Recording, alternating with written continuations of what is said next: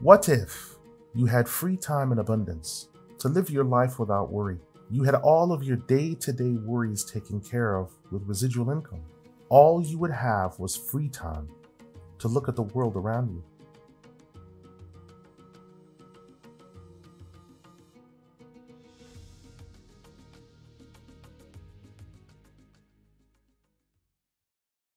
الذي مد الأرض وجعل فيها رواسي وأنهارا ومن كل الثمرات جعل فيها زوجين اثنين يغشي الليل النهار إن في ذلك لآيات لقوم يتفكرون. What if you were able to journey to distant locations, observing the lives of plants, animals, and humans? Each one had its own unique qualities, variations. In the plant kingdom, you would notice trees with varying colors of leaves, fruits of different hues and tastes, along with vegetables of different sizes and shapes.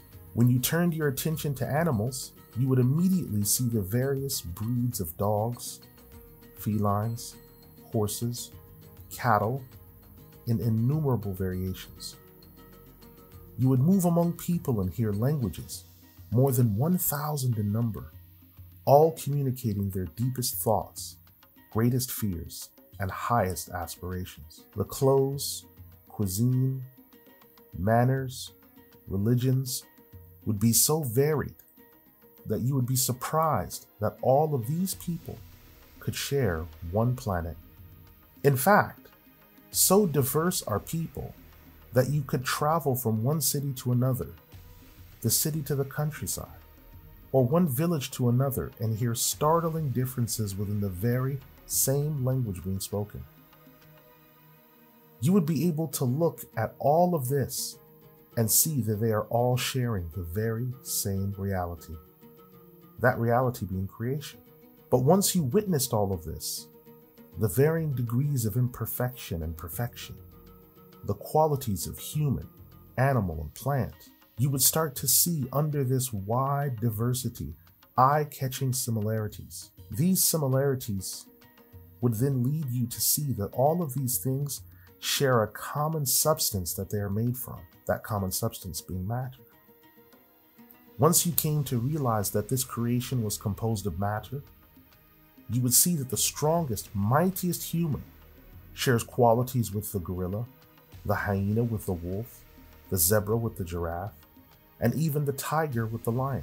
Further examination into this creation of matter would cause you to ask the following question. Could it be that because all of these creations from matter share so many qualities, characteristics, and similarities, that they are from a common ancestor? As the gorilla and the human share the same number of digits on each hand and foot, the hyena resembles the wolf and the lion the tiger. Is it not the case that one came from the other? Or is it that on account of the fact that they resemble one another, that this is evidence not of a common ancestor, but indeed a common creator?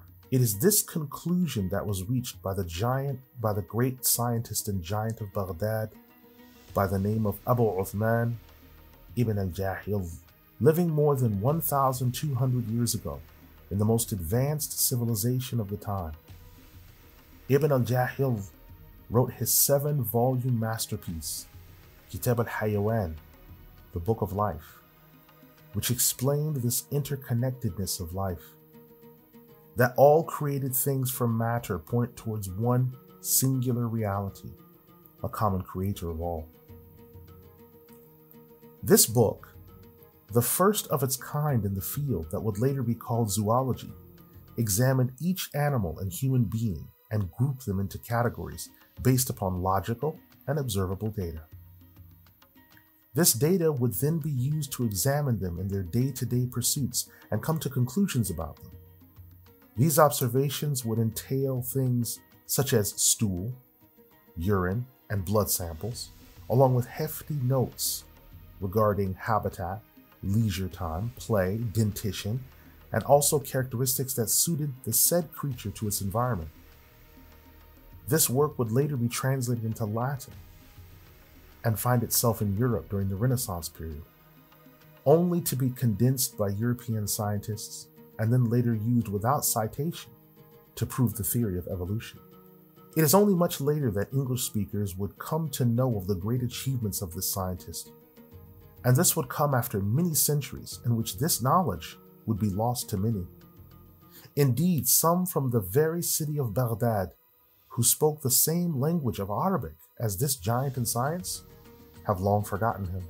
But perhaps by reviving his name, contributions to science, and his monumental work, perhaps this could be the beginning of the revival of the sciences.